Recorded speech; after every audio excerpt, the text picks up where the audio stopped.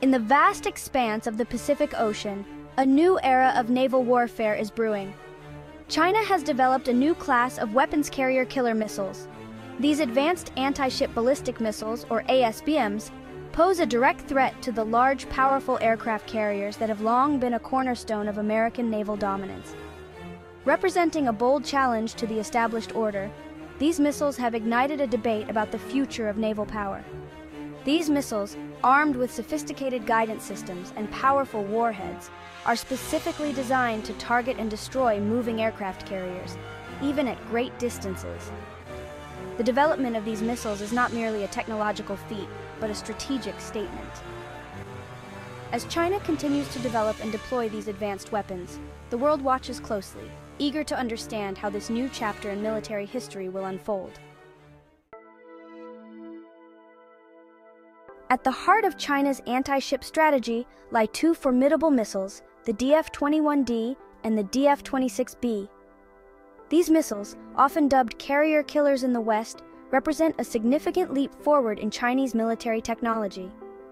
The DF-21D, often referred to as the world's first anti-ship ballistic missile, or ASBM, has been in service for over a decade. With a range exceeding 1,500 kilometers, it can strike targets far offshore, making it a potent weapon for denying access to foreign navies.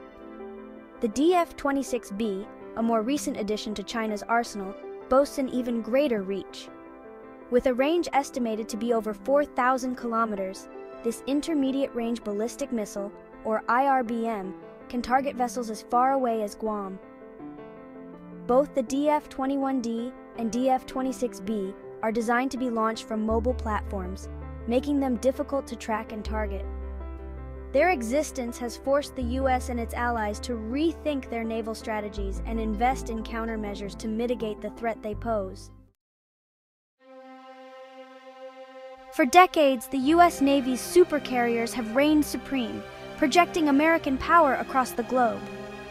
These floating fortresses, bristling with advanced aircraft and escorted by a formidable fleet of warships, have long been considered the ultimate symbol of naval dominance.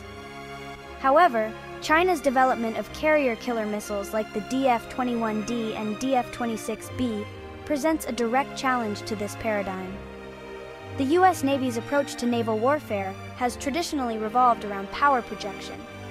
Carrier strike groups, centered around these massive warships, are designed to operate far from American shores, projecting force and influence wherever needed.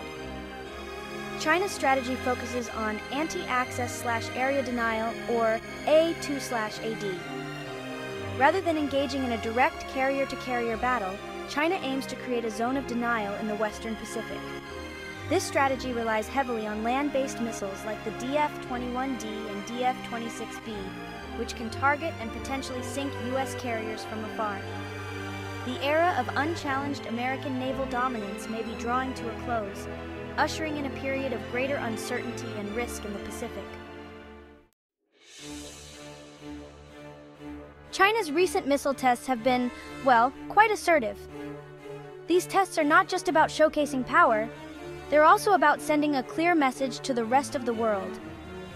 China's advancements in missile technology are reshaping the dynamics of military power in the region. The implications of China's missile tests are honestly far-reaching. Neighboring countries are now re-evaluating their own defense strategies. The advancements in missile technology are driving nations to innovate and adapt, setting the stage for a new era in naval warfare.